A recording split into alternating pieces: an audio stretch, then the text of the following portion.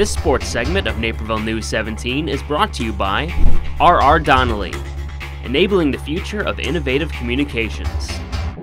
Hey everyone, I'm Kamen Chev. Neuqua Valley Baseball has had an incredible season, to say the least. The Wildcats 31-1 on the year, taking on Mattia Valley in a regional semi.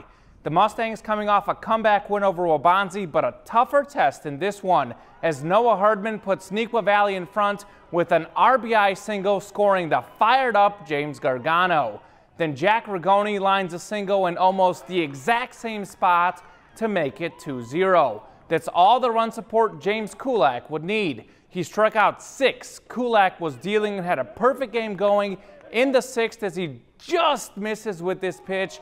That was his only walk of the game.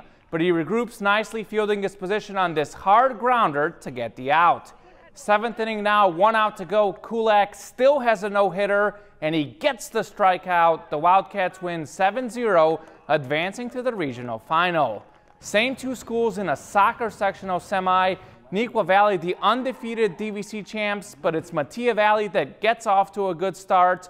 A few fortunate bounces, and Chesney Wargo pounces for the 1-0 lead.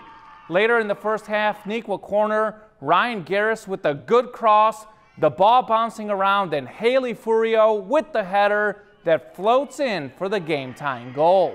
Late in the half, Sophia Sinise splits the defense with a good ball to Sophia Maher, who slots it home for the nice finish. 57th minute now, still 2-1 MV. Nikki Hernandez with a nice long ball. Maeve Reardon runs onto it and crosses to Sydney Ram, who puts it in. Mattia makes its 4th straight sectional final and will play Naperville North. A tough loss for the Neuqua soccer team, but a huge week for the Wildcats as the boys volleyball team took on Glenbard East in a regional final. The Wildcats, the underdog, is the 6th seed against the 3rd-seeded Rams. Tied at a set apiece, Neuqua in control in the 3rd set. Kevin Calling with one of his 25 assists to AJ Householder for the powerful kill.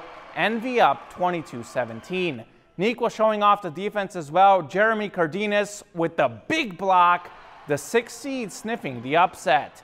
Match point for the Wildcats. Cardenas trying to put it away, but the Rams with some nice defense, keeping it alive, but only for so long, as Cardenas having no trouble, the running spike to put the match away. The Wildcats win their 2nd straight regional title. To college sports, North Central Baseball is headed to the D3 College World Series for the 2nd time in school history and the 1st time since 1987. The Cardinals' offense is led by first-time All-Americans Nick Sotiros and Michael Mateja. North Central starts World Series play this weekend at UW Oshkosh. And finally, the Naperville Country Club hosted some of the top men's and women's college golf teams as they practiced in preparation for the D1 championships, which are currently going on in Sugar Grove, Illinois.